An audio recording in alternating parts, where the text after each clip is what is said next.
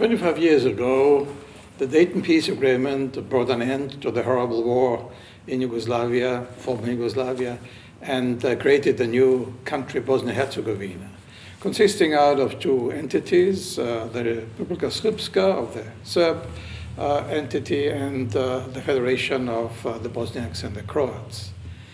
Still, in this country, ethnic divisions and ethnic criteria play a big role, a too big role, because many issues the country has, like many others, of course, like the environmental issue, the social issue, the employment questions, are far from being solved.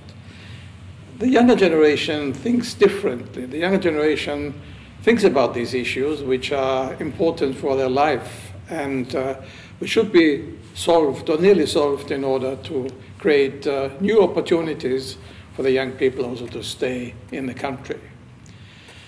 We asked several of these young people to give their opinion. We asked people in Bosnia-Herzegovina, but also in Vienna, coming from the country, what their issues is, what their ideas and opinions for the future is. And we will also have in the coming weeks some two panel discussions in order to discuss the future of the country, because the future of Bosnia-Herzegovina is very important also for the future of the whole Western Balkan.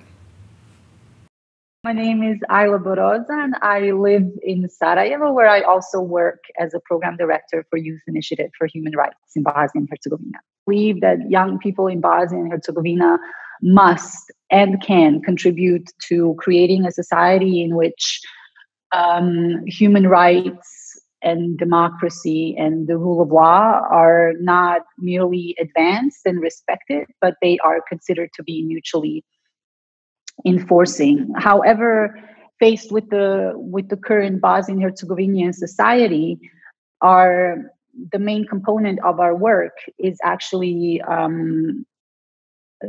consists in filling the gaps that our educational system has kind of left, and we do this by implementing non-formal educational models, which provide our young participants with the necessary tools to combat segregation, to promote active citizenship and social transformation, so that they can together work on promoting issues and rights that are important to us all, here under, of course, human rights, democracy, and sustainable peace. So one of the ways in which we do this is through our Dealing with the Past program, which is oriented towards transitional justice and reconciliation. And the program focuses on individual and interpersonal, as well as social political forms of reconciliation. And we mainly conduct our work on a horizontal axis, meaning that we work primarily with the relationships between citizens, or in our case, youth. The assumption in our program is that direct intergroup contact, so dialogue and socialization and exposure to peers from other ethnic groups, will promote changes in both attitude as well as behavior, and will then, over time, contribute to a deepening of reconciliation. Ultimately, of course, working on a horizontal axis, our aim is to lay the groundwork for a kind of institutional reconciliation, which is much needed in Bosnia and Herzegovina, so that this horizontal approach will ultimately lead to a more vertical approach to reconciliation.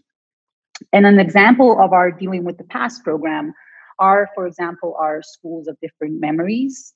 During these schools, young people from across Bosnia and Herzegovina, mainly aged from 18 to 25, are given an opportunity to visit places of pain, so to say, so places where war crimes were committed.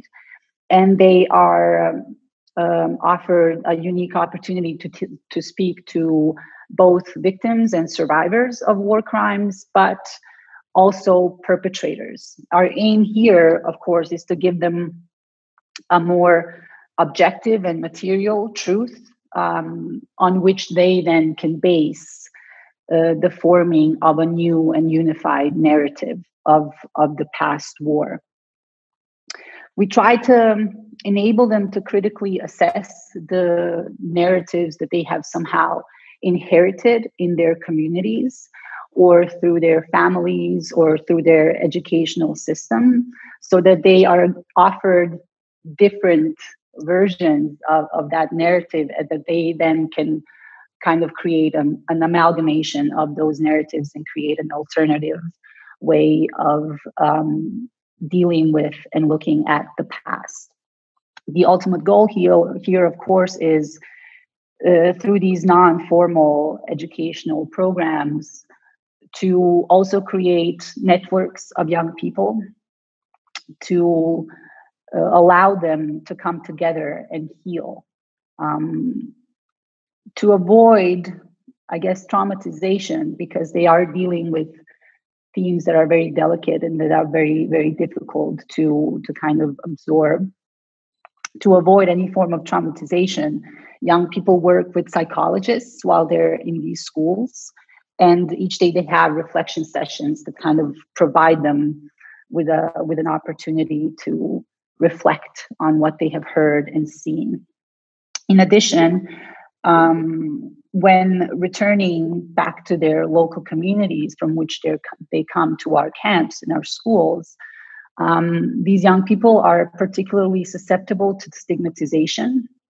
So to avoid them kind of being left behind, we include them and integrate them in our activist network so that they have a space which is safe, where they can kind of have access to like-minded peers and work together towards furthering reconciliation.